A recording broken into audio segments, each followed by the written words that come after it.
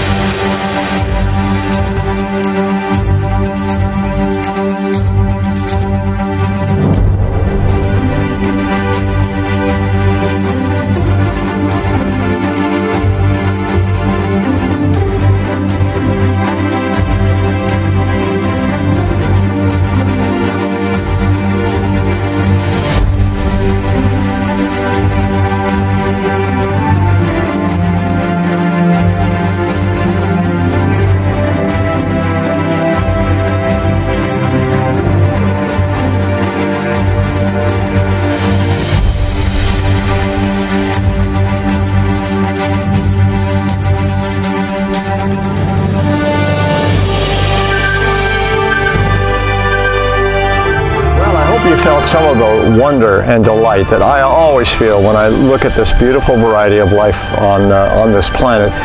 And personally, I don't think there's enough descriptive words to describe the profound variety of life found on this planet. We're going to explore a little bit of that in this particular video, and I hope you're going to find some things out that you just didn't know.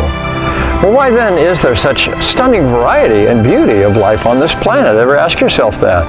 Okay, so now I'm going to ask you to just watch this next video clip very carefully. Oh, and by the way, that doesn't mean you don't need to watch and listen to everything else on the video carefully. But watch this now. We're going to look at the amazing molecular machines, and I got to look at my notes here because, good grief, this is the name of the video. The Untangler of Knots, the amazing TOPOISOMERASE molecular machinery. You all know what that is anyway, right? Take a look. Wouldn't it be amazing if there were a device that untangled knots automatically? Inside your body, there is. It's called a topoisomerase. It untangles knots in our DNA in an incredible process that keeps us all alive. DNA carries assembly instructions required for your body to generate new cells. But for DNA to do its work, it must be copied in a process known as replication. During replication, the DNA strands are separated, and protein machines use each strand to make a copy of the opposite strand. The end result is 2 copies of the original DNA. However, DNA replication faces a life or death challenge before it can complete its mission. Separating the DNA strands causes twisting in the portion of DNA that has not yet been separated. Eventually, the tension from the twisting increases so much that the uncopied segment of DNA wraps around itself in what are referred to as supercoils. If nothing intervenes, this buildup of supercoils will completely shut down the DNA replication process, since the 2 strands can no longer be separated and your cells will die. enter special proteins called topoisomerases to the rescue. Topoisomerases are amazing molecular machines that untangle knots. They come in two main types. Type 2 typically has three main sections: an upper gate, a middle gate, and a lower gate. Each gate can open or close during the protein's operation. A type 2 topoisomerase untangles DNA in four main steps. First, after two DNA segments enter through the top gate, it uses the middle gate to break one segment of DNA apart.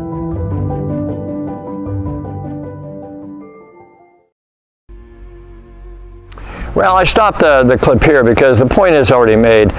What an absolutely stunning example, among thousands, by the way, that show the mind-numbing complexity of the designed-in intelligent programming that's embedded in microscopic segments of all life molecules like DNA. And that's a good point, I think, to launch into this theme in video 3 here on the intelligent design of all life on Earth. So we'll be examining more of these unimaginable discoveries as we move along.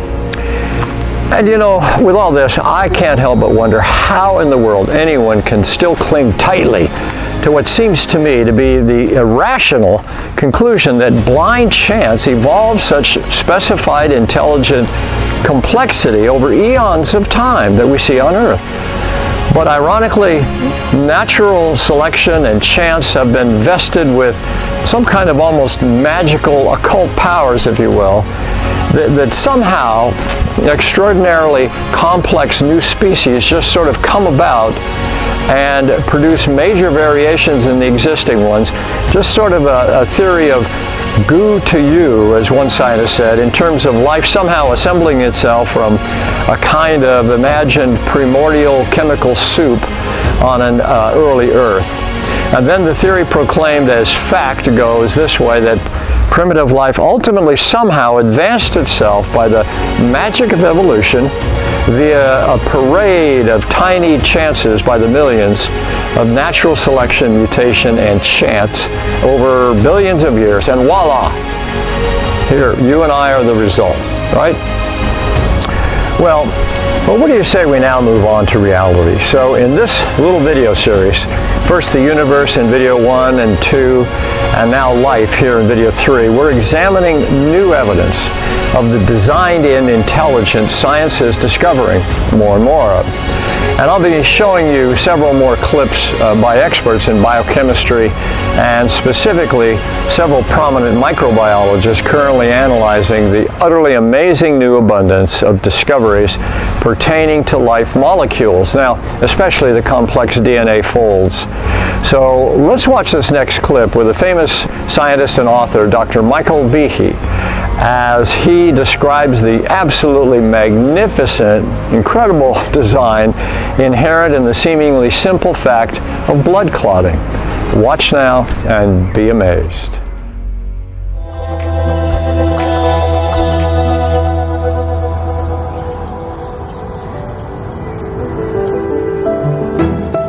A cut in a person's skin allows blood to flow freely.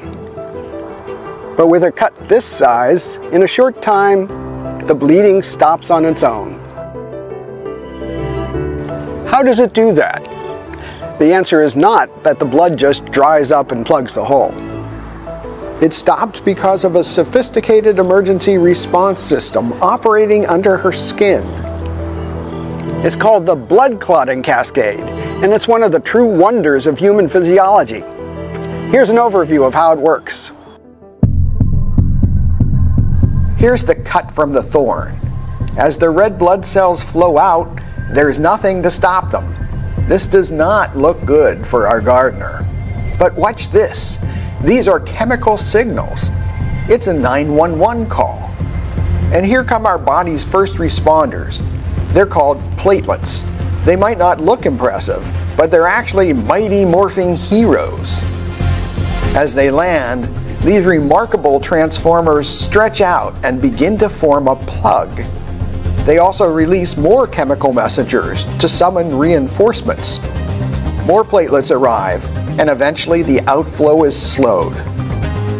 Whew, it's a good start, but this barrier isn't strong enough to hold for long. We actually need a different team of transformers to save the day. The system activates another series of chemical signals. To the rescue comes an absolute marvel of molecular biology, fibrinogen. These guys do serious work, and their powers need to be used judiciously. So, at the correct time, thrombin shows up to activate it. The fibrinogen molecules then transform into fibrin. Now, watch as the fibrin link end-to-end to make strands, and they form a super secure mesh. This process is called coagulation. That's just incredible, isn't it? All right, now let me share with you some important facts as a bit of a further foundation in this video. First and foremost, intelligent design is about the truth and reality of the nature of the origins of the universe and all life on Earth. One scientist described this new movement among a growing number of researchers simply as, quote, the study of patterns in the universe and nature that are best explained as the product of intelligence, unquote. Well, that just goes, though, against the grain, unfortunately, of still a sizable number of those working in the life sciences field. So as they now circle the wagons defending Darwinism, many scientists are still holding on tightly to a belief that there exists a purely naturalistic, non-intelligent, if you will, cause and effect for the origins of all the varied life on Earth. And an example of this thinking is Douglas Futima, whose Internet bio lists him as a distinguished evolutionary biologist.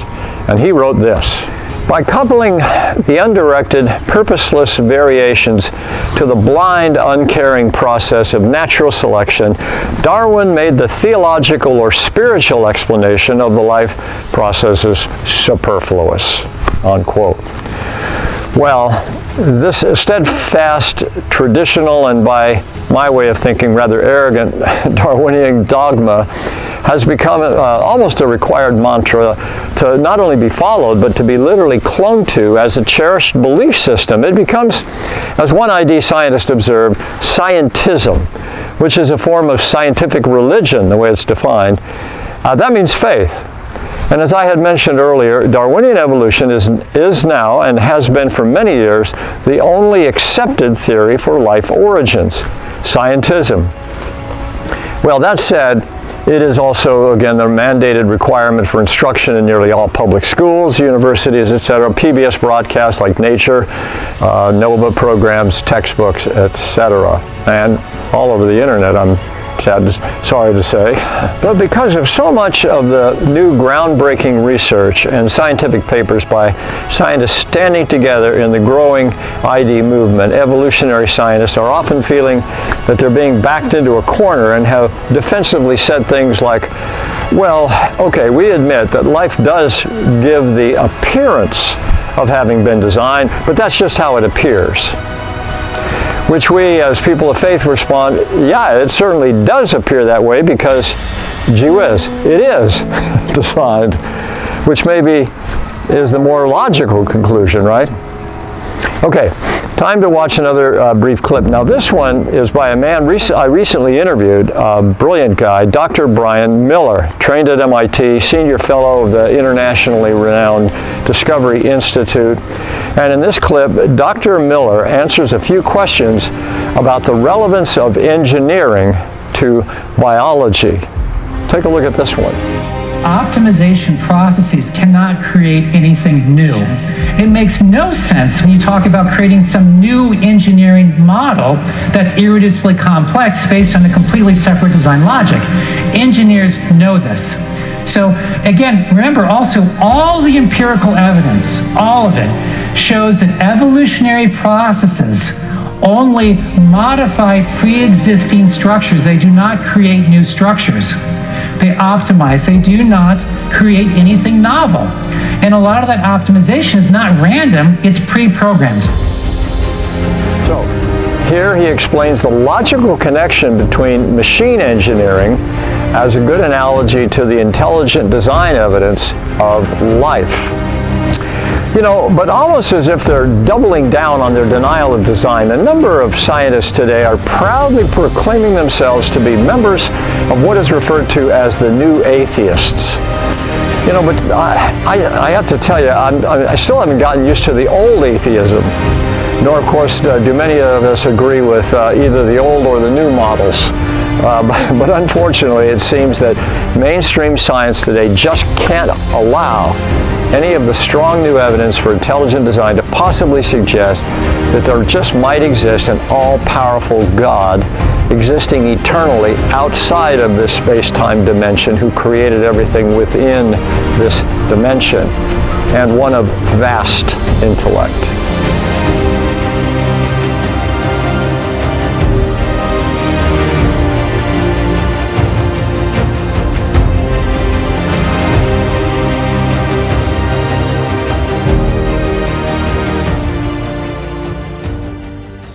People think that faith is a religious word. It means believing where there's no evidence. That's nonsense. Faith is an ordinary word. It means trust, and it's as important in science as it is in any other field. They've done a fantastic job of making us think that we're the ones who believe fantastical things. But really, it's the ones who deny God who appear to me to be living in this fantasy world that out of nothing, everything comes. Science can answer many questions, but it cannot answer the questions of meaning.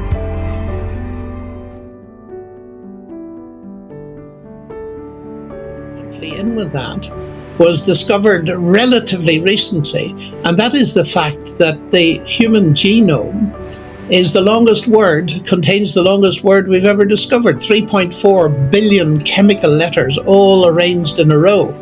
And when Francis Collins stood beside the President of the United States and announced that they decoded it, they said, this is the language of God. And there in our genetics, in every one of the 10 trillion cells in our bodies, is a lengthy word. And that, to my mind, speaks directly of an intelligent input from a speaking God. That this universe is incredibly fine-tuned to have carbon-based life on it. The basic constants of nature are so precise, have to be so precise, otherwise the universe wouldn't exist. And again, that demands explanation. Every scientist sees that it demands an explanation. Remember this, please. The mind-boggling complexity of the very first DNA, life molecules.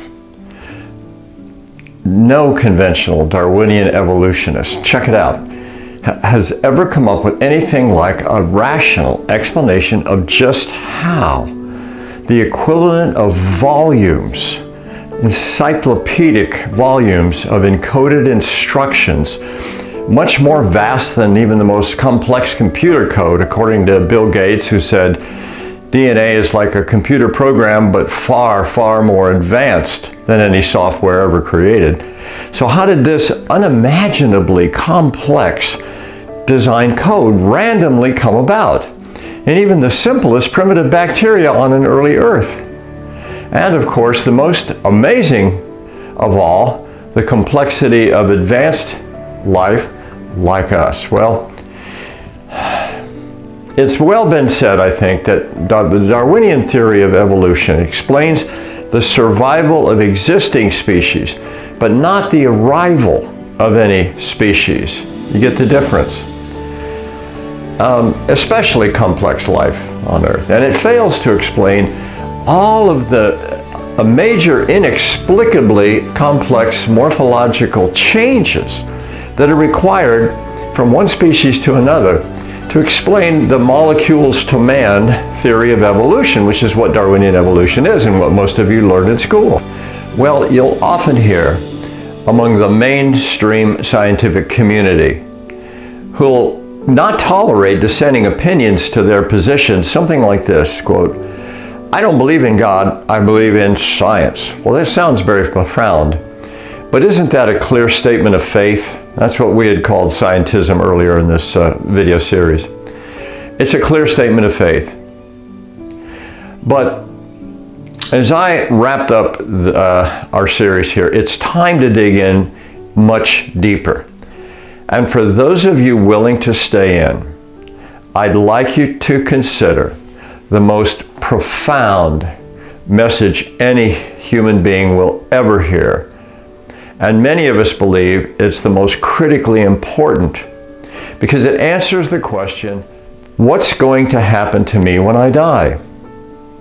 Well, it's the end point of life, and it's the most profound question anyone could ever answer. And it's the culmination of this video series where we started showing the newest evidence of amazing design of the universe and then moved into the design of life to show you that there's a supreme intelligent being out there. And as Christians, we call that being God. So I really hope that some of you are going to stay in for this vital and all-important message as we close out. One of the things that was so important to me as a brand new believer was to be able to reconcile seemingly opposing ideas or disciplines like math and science, which I've always loved in school, and then this idea of faith. I decided to end video 3 right here, officially, I guess you could say. But I'm going to put on the link below on the left, just tap on, if you're willing to stay with this. For those of you who are just not sure about eternity and about where you'll be spending it, if that has ever bothered you, or if you've ever lost a friend or a family member, suddenly wondered where they went, where are they now, where will they be forever, the Christian faith has the true answers to that. And this is what you're going to hear in the next video. The problem of humanity and the solution for this all-important life message. Not just life message, but eternity message.